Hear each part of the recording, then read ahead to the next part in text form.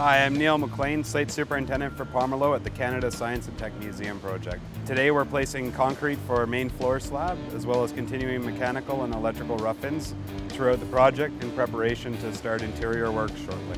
I'm very involved with science and tech. I'm glad to be here. My father was involved with the Science and Tech Museum from, I believe, 1997 onwards to his retirement. So I've been through this building a lot before it was restarting its rebuild, and I'm excited to be part of the rebuild process.